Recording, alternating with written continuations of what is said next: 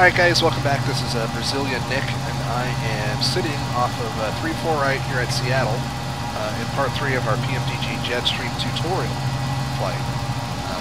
Like I said, I'm sitting off of 3-4 right. I'm getting ready to take off at Seattle for departure. I'm going to fly runway heading, I should say turn to 344.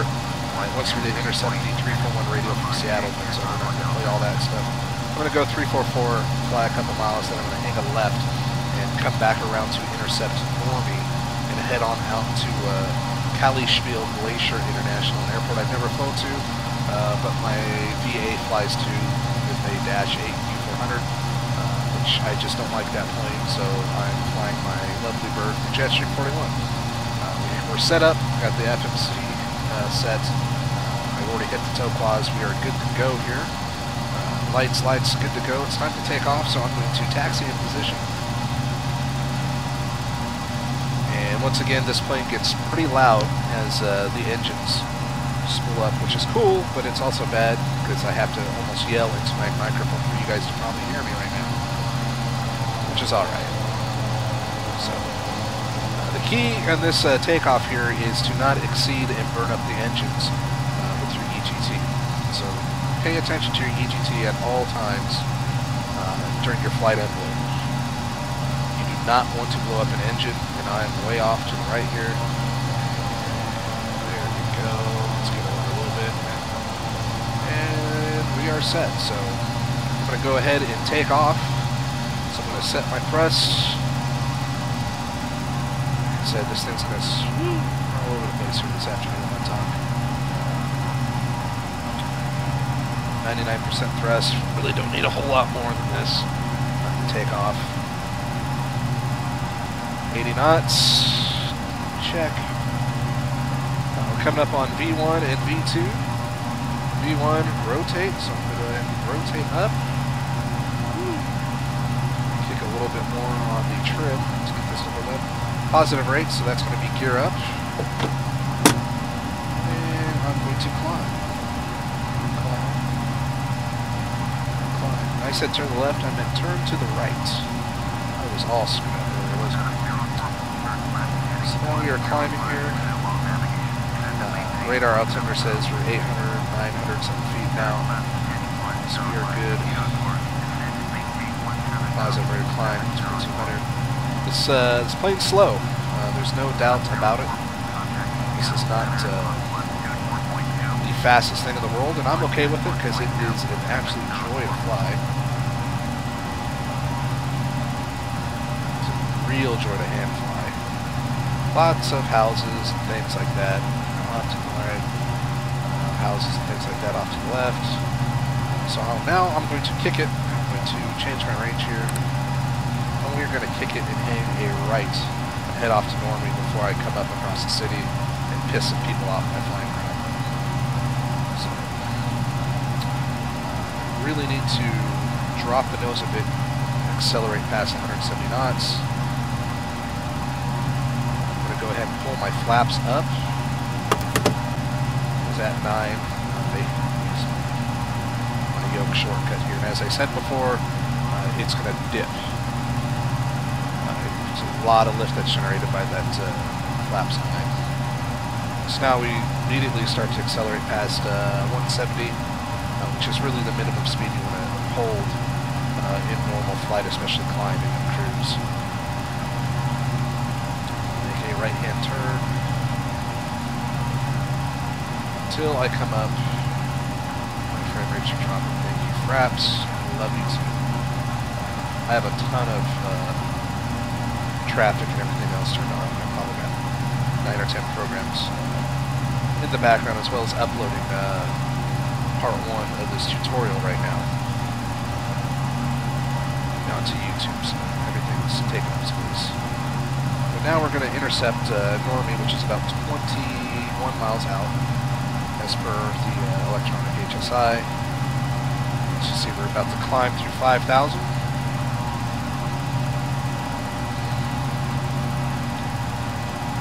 Like I said, this plane is an absolute joy to hand fly.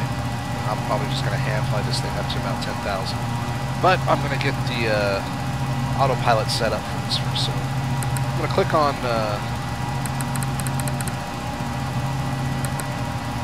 altitude select. I'm not on an intercept course for the nav yet, so I'm cool with that.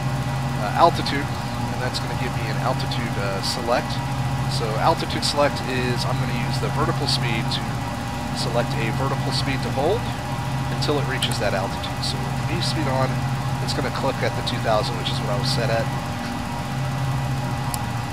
If I left click on the little button down here under the center pedestal, it's going to drop down the speed. This plane is not the fastest, nor is it the fastest climbing in the world. So I'm going to set it about 1500 and let it go. This is definitely not a Learjet. There we go. So now I have that set to cap. Obviously I have not engaged anything. In order to engage the autopilot, you click on the autopilot button, which is this one. Down here on the center pedestal, just above the rudder trim and just to the right of the vertical speed selector.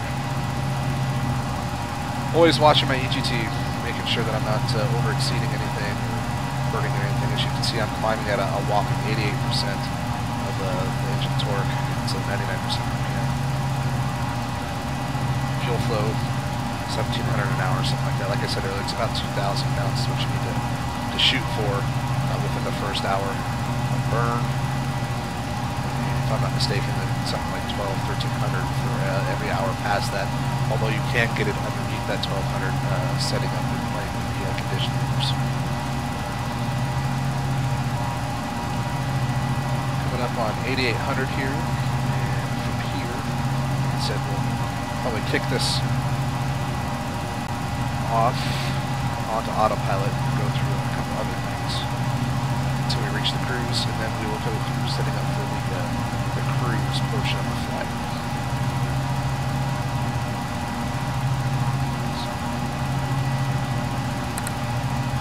Kilometers coming up, 11.5 miles. As you can see, the vertical speed indicator on my tape here is showing that we're approximately 1,800 feet per minute up. This magenta or cyan one is for the autopilot. That's also for the autopilot. LNAV has been selected. Vertical speed selected. That was the VYSE. Currently holding 182 knots at roughly, I don't know, is that 890 degrees pitch, something like that, 8 degrees. HSI is in LNAV mode. 9.3 miles to 1, which is my next fix. I don't have any headings selected. Estimated time, I don't care. Switch that back to ground speed. The track of that is about 77 versus, you can tell that too. Ground speed, 238 knots. So obviously we're above 10,000 feet. We'll go ahead and kick off the landing lights. Usually after 170 knots, you're going to go through the takeoff checklist. Takeoff checklist is gear up, flaps up, altimeter set. Go. I'm going to go ahead and knock on to the autopilot. We're above 10,000. As you see, bam, and it's going to turn here a little bit to get to where it's going. External view of the plane, as you can tell, we're flying out of Seattle. Just behind us, all the goodies back there. Plane is cleaned up, we're not dirty anymore. Nice and beautiful. It's a great looking plane. I thought it was kind of ugly at first, like a lot of people, but the more I flew it, the more I came to appreciate the look and the ruggedness and the way it's designed. It's a pretty effing awesome thing. And once again, we come across that sound bug. And I wish PMDG or someone would fix this. Maybe there's a fix out there. I don't know about if that's the case. Please go ahead and post down below in the comment section. I'm going to fast forward this to the point it's set up in overspeed conditions or anything like that. Cruise, and then we will go through setting up the cruise portion of the power management to get this set up for perfect cruise speed. That way you don't. Alright guys, a couple thousand feet later here, and we're getting closer to our cruise of 21,000. It's almost 17. I need to drop the pitch a bit because we are losing speed. So I'm going to kick that down to about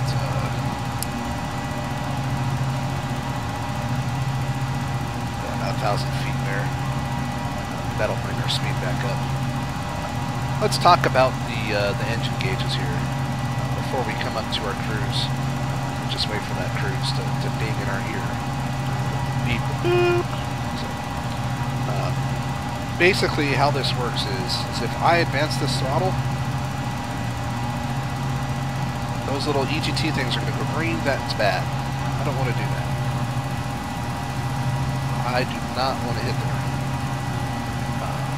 It is very touchy, very precise, and very smooth, as you can see, as far as the movement of the steam gauge and the LEDs behind it. How we're going to work this is when I get up to cruise, in order to set it for the perfect cruise speed, I'm going to power down until the EGT, the green EGT symbol, whatever we want to call it, the indicator here, is going to be sitting on this white. I don't know, I guess I can zoom in even more, right? On this white little bar right here. When it's sitting on that bar, then I can adjust the propeller condition until EGT gets up to the orange bar, and then I'm going to drop the power bar just a little bit until it's about on this second white bar, or in between there. And you can play with it and finagle a little bit to hold whatever speed you need to be at. But this way the plane won't just sit and accelerate all day. This will give you a good amount of fuel flow reduction and fuel savings. So once again, what I'm going to do is when I come up to cruise, I'm going to reduce the throttle, reduce power, until the EGT indicator is sitting on the bottom white hash mark, the line right here. So I hope everyone's watching in 1080p so you can actually see this thing on your freaking screen, on full screen. And then once it's on there, I'm going to adjust the propeller pitch, or the propeller condition, until the EGT climbs to around the orange hash mark, which is the absolute limit you need to be at. I'm going to drop the power just a little bit to be about at this second hash mark, or in between that second white hash mark and the orange don't pass. At that point, we will be set up on a perfect cruise. And I need to drop my speed again. I need to hold about 170 at least. So maybe another minute or two. I'm okay with that, and I'm sure you're okay with that because you're watching. You're happy I didn't put any death metal or crazy techno or something on this video, right? Like I did on some of the videos. And there's the beep, and so that lets us know, of course, that we are coming up on our cruise altitude. And what's going to happen is when it hits that cruise altitude, your autopilot's going to go from VS on and altitude select to altitude hold on right here. And of course, it'll change on the attitude indicator as well.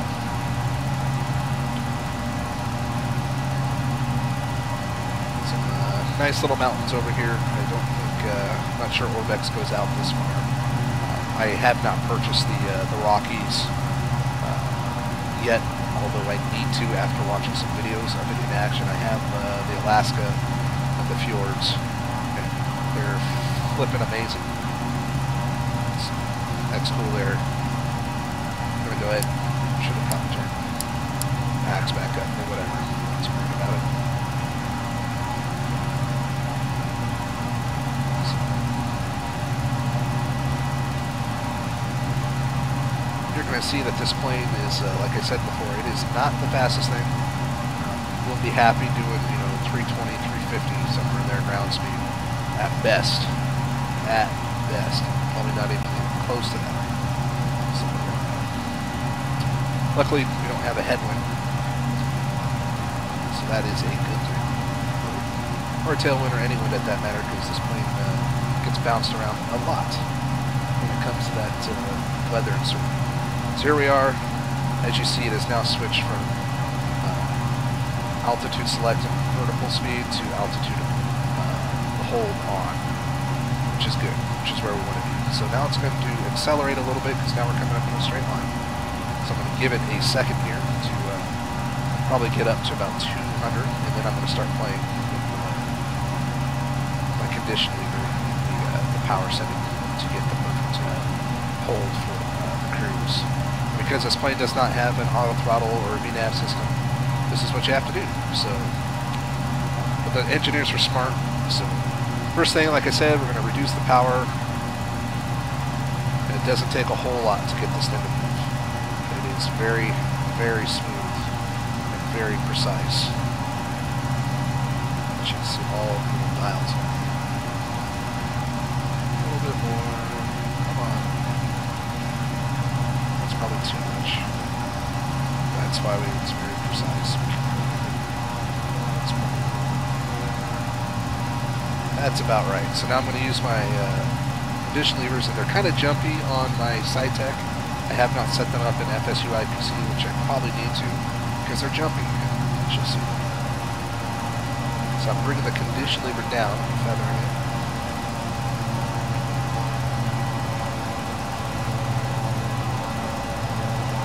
That's about right, yay. I'm going to drop the power just a little bit. That's really too much. So now, we are sitting at a pretty decent cruise speed. I'm going to increase the power a little bit because we're dropping. I'm just going to pull up on the condition levers a little bit.